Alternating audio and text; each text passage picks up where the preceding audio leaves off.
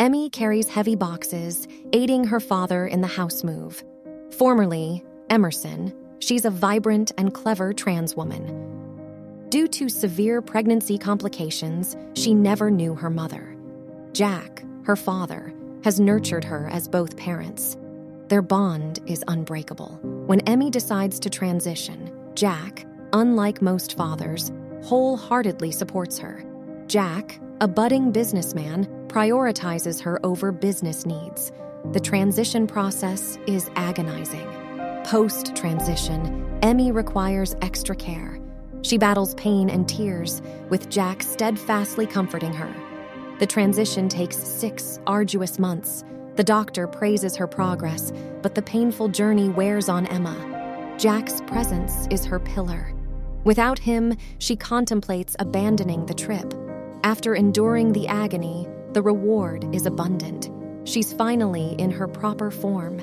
She proudly walks the streets, familiar faces baffled by her transformation, their appreciative glances affirming her beauty. College reactions vary. Congratulations and mockery intermingle. Christina's saddened expression is understandable, as she favors Emerson. Yet, she stands tall as the beautiful woman she's become. Town chatter swirls while dissenters remain quiet before her resolute bravery. Emmy's swift slap leaves everyone in laughter when Tim crosses the line. Her stern gaze accompanies her words. "I am beautiful and strong. Don't forget that." Tim retreats, weighed down by shame. As time passes, Emmy valiantly battles the narrow minds of society, wearied by the struggle. Upon entering college, she seeks tranquility. Choosing a distant institution, she vows silence about her trans identity. She doesn't want society's mockery because of her identity. In college, Emmy met Arlene, her roommate and a kind girl. They became good friends. Emmy didn't tell anyone she was trans. She knew she didn't have to because her voice was like a girl's, and her appearance didn't hint that she was once a boy. She starts to see the benefit of it. Everyone is at peace with her. Many boys ask for a relationship when she goes to the pub with Arlene. Emmy kind of likes that, but she is afraid her identity will be revealed, and like the experience, she has to fight for her place again. So, she denied all of the boys' requests until she met Joshua, the new boy in the college. He's the talk of the college among girls. He is such a beautiful and well-behaved person. Emmy met him and instantly fell in love with him, like every other girl in college. But the only significant difference is Joshua also falls in love with her.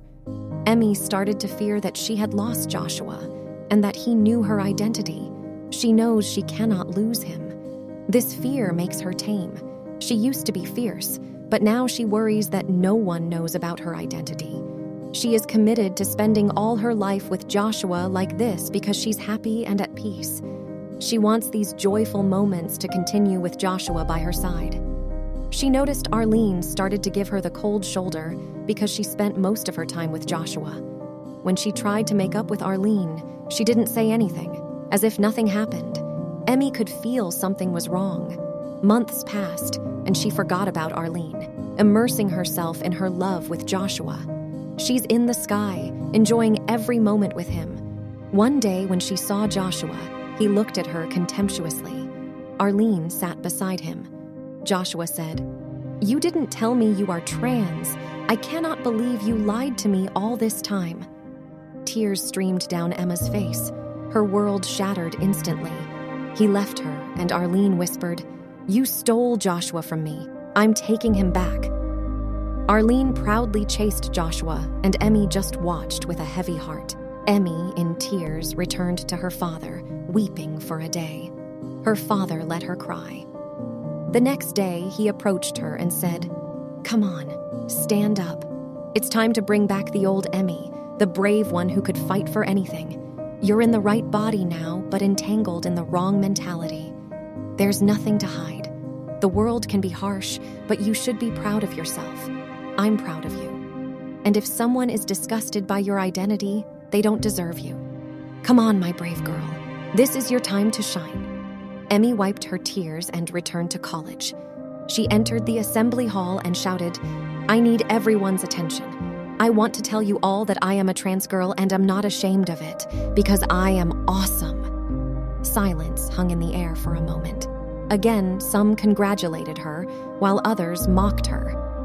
But Emmy was back, and if someone crossed the line, she was ready to put them in their place. She approached Arlene and thanked her for returning to her old, brave self.